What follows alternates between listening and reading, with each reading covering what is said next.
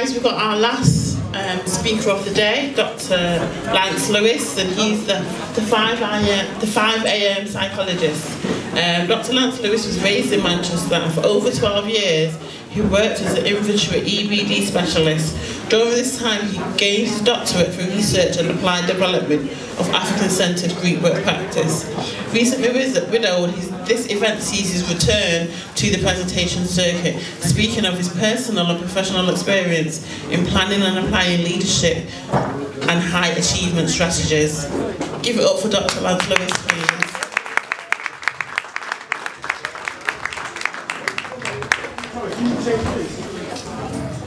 Hi there, hi there. Natalie Taniomas. She's not well. Okay. Right. I just wanted to thank Natalie for slapping me across the face to start to wake me up, because I've had death I've had to deal with. And for Paul, he just kicked me up the ass and took to get me in. So I've had two people there really kind of brought me back. Yeah. Whatever. Okay, what I was going to talk about today was high achievement. How do you get achieve what you want? And some time back, Ruby, called Carl George, did a session. What's he talking? Paul, did you bring Carl up to Manchester? Yeah, he came up years ago. Yeah, it was you that brought him, wasn't it? Anyway, he did a thing called accelerated learning. And what he told us about was researchers went around the world, and what they did, they went to high achieving people in every field, and they spent a lot of money on it, but worked out, well, what are the strategies and techniques that high achieving people use, and then they did it and put it in a formula. When I heard of this, when I sat there, I went, wait a minute, I do all of that. And so it's true. So there are strategies and techniques you can use, because I used them myself. So look at what I did. I was in 3 fields. Sport, I became British European World Champion. Academia, yeah, I got my degree, but then I went on to get a PhD. And then professionally, yeah, I was a school teacher, I was head of department, assistant head teacher, then I became a school inspector. And what I think was, so when I look at what I did in Egypt, to teach leadership. Now leadership, like I said, I've not come across it in this country, but I just want to show you the booklets and the sort of areas we cover. Now, there's a methodology we have, but I added my own methodology as well to this course. Who am I? So that's the first thing the kids, after we start looking at and teaching. Who am I? Do you know who you are? You can imagine how you're in front of a group of children and you're going, who am I? Now imagine this, you don't know who you are and you've got to teach kids, who am I? And you don't know who you are?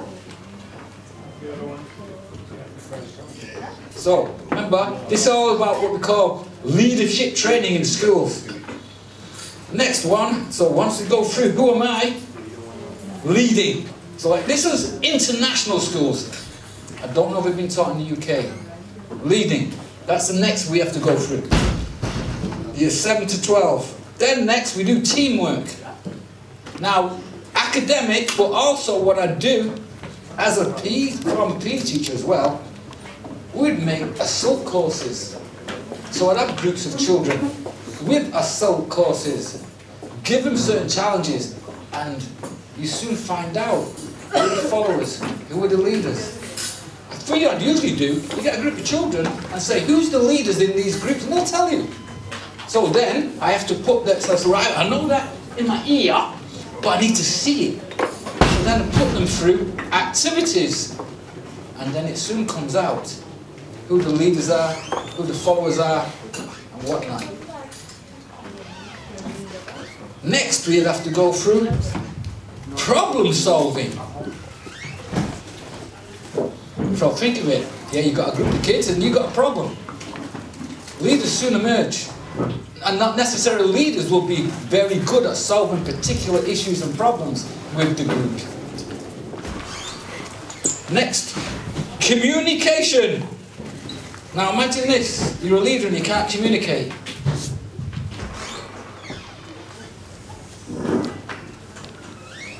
Last, my personal skills profile. So, as a leadership teacher, these are the areas that I'd have to teach. And there's actually probably, yeah. So I was brought over to Egypt specifically to teach that kind of course. And as you can imagine, in Egypt, things were kind of different. Yeah, they tend to have only one type of leaders, which are generals, but they ain't stupid. They know what certain people know what they want and what changes are needed. Yeah. Now, as far as I'm concerned, that is it, and I wish for now people to open up and ask questions and talk. Like I said, I've had a bit of a ass kicking to get me up here, yeah, because my head's been elsewhere. Right, is there any questions or anything you'd like to ask me? So you said that you showed you doing like problem solving. Yeah. Then you started doing like tasks. Yeah, so like. I know, like, because I've been in various jobs and trying to do like icebreakers to try and get everybody like more communicating and break the ice kind of thing. Yeah. What kind of ones did you do? Like, I know there are different types of activities. I mean, you got introduction. Yeah, like introduction skills. Okay. So talk, neighbour, tell them who you are, ask what you do, and then tell the next person next to them, pass it on around like that. Yeah. Okay. So I do basic things like that. Yeah, but then you can make it more physical. What you do is you might have like groups of 6. If you don't know one another, groups of 6. Groups of 6, and you then have an assault course. Yeah, it could be quite basic. Then the teams have to pass through the assault course, but blindfolded. So that means communication. I.e., one of them has to stand on the outside and guide them through the assault course. Trust, because they're blindfolded. And communication skills. So that's just one activity, there's plenty here. Where you can make it a bit more nervy, a bit more frightening, a bit more challenging. You can do all sorts. Think of the military. How do they train soldiers? Yeah? Get leaders out of them. Communicators. So we have to do similar sort of things, not killing guns, but tests to kind of help kids find out who and what they are, what they're actually good at, and how to help them develop. We as adults, it's like, right, okay, let's put them in a situation now where they can actually learn. Actually, that bully is actually quite weak, but that child is actually a gifted leader. But the class needs to see this. Yeah? I might know it, and that child there might believe they're getting bullied and weak, but actually I know this kid's gifted. And that bully is actually really quite weak. But I've got to put it in a situation where they themselves see that. So within a team or leadership group work, sort of methodology, you put Ripley tasks like a, like an assault course, and then put them through it. And then what happens is, because it's physical, they're not sat at a desk, because they're running around outside around the classroom, it manifests, it comes right out. They're that bully, actually climbing that wall and getting it, actually, it's really quite not that good. And that kid who's being bullied, wow, look at him leading the rest of the group through that process. That comes out. And I learned that. Go on.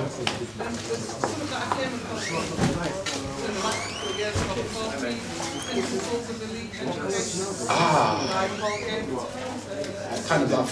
Go on. Now, I actually and those principles is not the only principle. So one of them is leadership, the other one is presentation skills, understanding the arts, having mentors, There's a speaker, you should be on a speaker.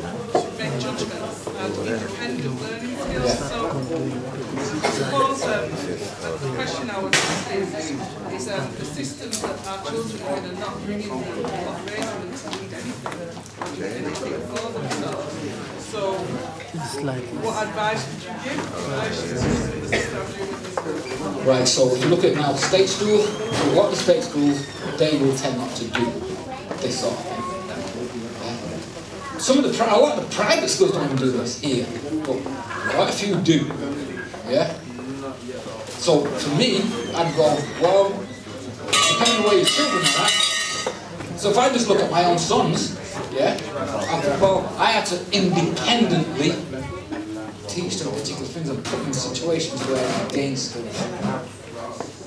Yeah. So I also actually sent them to a school which focused on boys. But you know, actually, their major aim was getting boys to really focus and deal with their academics, because they knew boys tended to fall slightly behind. So yeah, so I sent my son particularly to a school which actually specifically dealt with dealing with young males in the academics in every subject area. They were challenging the males. Okay.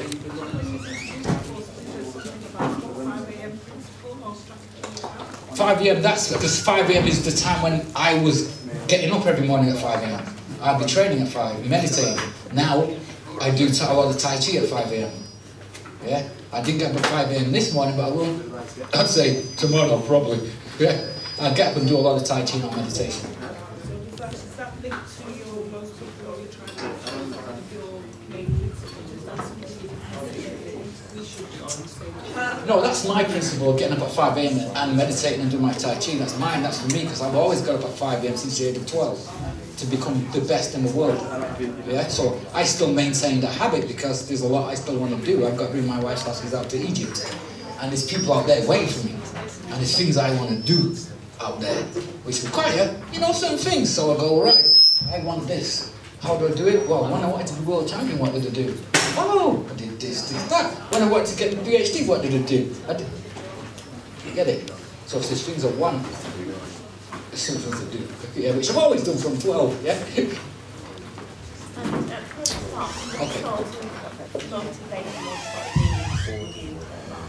Motivation techniques.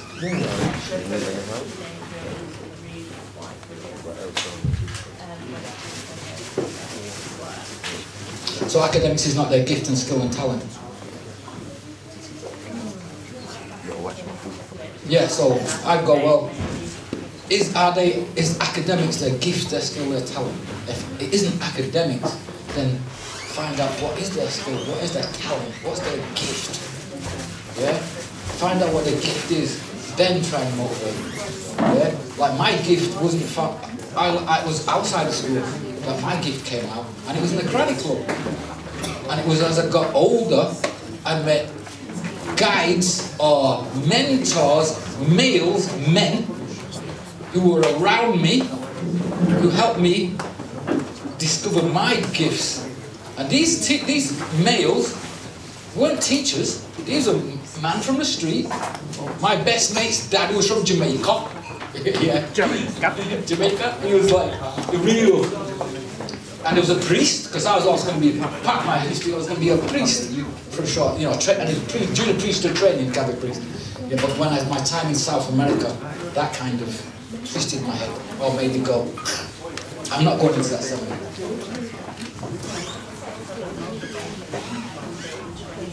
Yes, they can be internally motivated or externally motivated. So I say to you, right, what do you know about this person? How are you now gonna, can you go, I know how to motivate you now because I know you that well. That's what I think of my sons. I go, well, I know them pretty well, and they've achieved. However, if they're like making sure them over, and making sure them over, and I'm behind them. Yeah, watching them. Also making sure I knew who their friends were. So, all of my son's friends, I knew exactly all of them. I knew their families. Yeah? So when it came to motivation, well, I knew what was around them, I knew who they hung out with, and how to gently motivate them. There all the time, yeah? Can you break down the difference between the definition of want and need? Want and need? Yes. Right, dear, right. I want to go hang out with my mates, right? But I need to be with my boxing coach. I've got a fight I've got a fight in a week. I need to be with him because he's going to tell me how I'm going to defend against this guy's left hook. Because every left hook this guy throws, he knocks everybody out. I need to be with my coach. I mean, mate, I could go out. Yeah, I'd want to be with him and hang out with him. And I want to, but I don't really need to. But I need to be with my coach because I got a fight next week and the guy needs bad.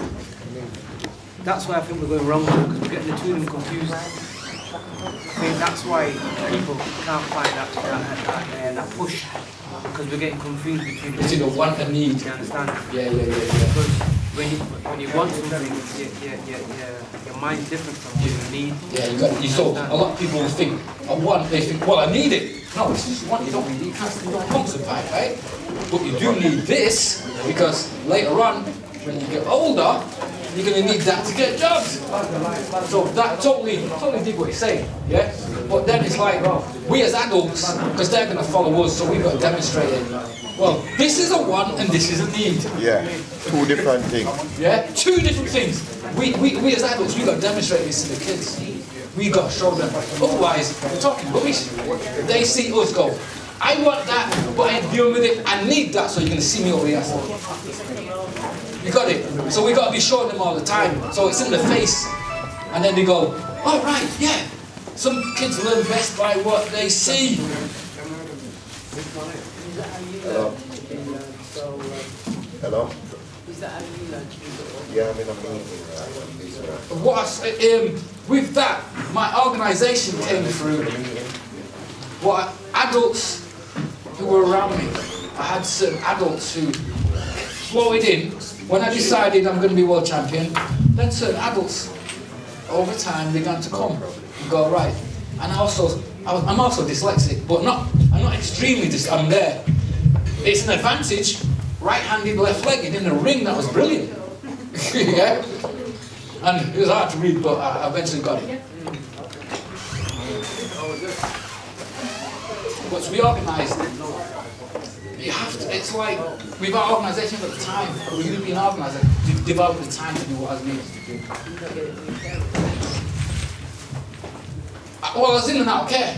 So you say, get from your parents and going, well, I was with his mum, but a lot of times I was in care, so was she organised? Well, you know, she abused me, she was organised maybe. You see what I'm saying? But in other things, I go, well, no, she wasn't really organised. So organisation, me becoming organised, came more from adults around me. There was positive adults. Plus, once I got over this dyslexic baggage with books, he couldn't stop me reading. I was like, it was hard, but I just kept doing it and doing it and doing it. And so I started to read about fighters and people who made it. You got it? So I'd be like, just reading, started to read. It's hard work, but I've got it. Yeah? And then it's like, oh, they're organised. Ding! And so then that was done to me. I then got it organised and talked over with the adults around me. They said, yeah, do that, do this, also add that in. And then just maintain it. I see it's some young people nowadays, which I think is what you're talking about, is where there's a level of addiction to the internet, you know, the Facebook, the stuff. They're spoilt brats, because I have one of those. Snowflake Spoilt brat who, you know, they've never gone hungry like we did at some point in time. They've never gone hungry, they've never had to walk down the road in the freezing cold with heavy shopping like we did when we were little. There's lots of things that they've never ever experienced, and in some ways what we've produced is some very spoiled brats that have major addictions to the internet era type stuff, plus they eat the sugar and the cakes and all the rest of it. And what I see is, and what I saw in my son, which I've been working on, he's now 21 and doing okay, but what I see is that we've got a generation of young people, and I'm generalising here because it's not all, where they lack motivation, they don't see why they should have to do it, you know, they're spoilt because we spoilt them, they've never gone hungry. I kind of laugh with some of my friends saying, maybe I should have starved him a little bit when he was little every now and then, so he knows what it feels like. I know, those sort of children you're talking about, I'm going, well, yeah, I meet them in the classroom. Yeah. I meet them in the classroom, yeah. Wow.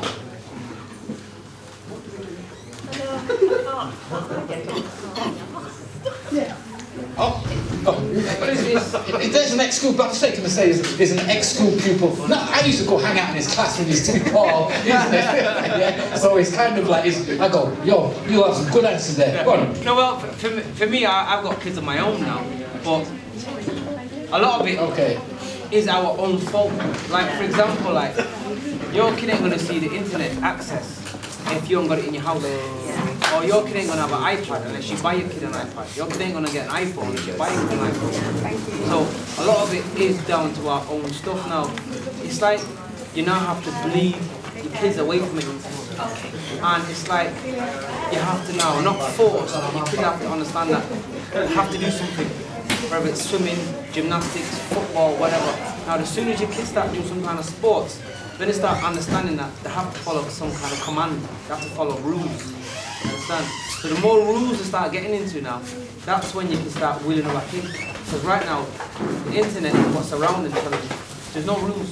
Can you say that? The system. Can you say that I did not allow my two sons in the sauna, maybe about a couple of months ago, and he went, Dad, you never let us have any computers. I went, but we understand that, we actually now appreciate what you did. They weren't allowed computer TVs in their bedrooms. No way. And, yeah? And until, so when they got access to computers and TVs when they were at the mates, when they were kind of older. But in the house, no. I mean, none of them. It's as simple as that. No computer, not what. Computers, no. TV, no. Because I understand what's going in your mind, but also just the impact it can have on you in a negative way. And they now, my sons now, will tell me straight, you appreciate it. And they're big men now. They're big men, they're not like little kids, they're big men. One's been out to war in Afghanistan, the other one's was a doorman. But anyway, it's another story. But they say, we appreciate it, Dad. That's what he did. So all I can say is, look, because some people would say, what? You didn't let them have TVs in the bedroom, you didn't let them have any computers? I say, yeah, no, they won't allow them. And they say, no, they there now say, thank you. So, you know, I mean, you might have to go to the extreme, I don't know, but I didn't give a damn. See, my sons, I don't care. I remember when my son was little, there was a period of a few years where, from probably about the age of 5 to maybe 11 or so, where I couldn't afford to have Sky, and the normal area in the house didn't work, so we just didn't have TV. Right, okay. And we only watched DVDs, so I used to buy like all the Tyler Perry stuff. So we just watched all of Tyler Perry's old stuff, you know, Medea, Goes to Jail, you know, all the Medea stuff. And that was all we watched, was DVDs. When I look back, I'm really pleased with this, because it meant you didn't get that, you know, that thing that TV does that I don't like, where it's the flashing images constantly, you know, and it allowed him to slow down a little bit, and he wasn't influenced by it. It's like it's not just, you know, the TV or whatever. It's not about the electronics. It's our brain works in a different way. The people that making this social media, TV, stuff like that, they know how our brain works. Let's say, for example, you were working hard to be a champion. It's not when you working hard, but once you become a champion, that's, you know, the chemical that is released in your brain. That's your dopamine. They give you yes. That's when every time they play game and they win certain things, they give them without working hard. The body's not working, but the brain don't know whether you're physically doing it or you are mentally doing it, because there's no connection. So the better for you is to get them out of this situation, to say no. Once they understand, they become lazy. They don't want to do physical activity because the brain is already taking too much energy out of it. It happens to all of us, even my children. But sometimes you have to say no. Even adults at this time, it's the same thing. You sit down and watch TV or movie. It's the same thing. You become the actor. Without, you know, until the movie finished, you are the actor. You know?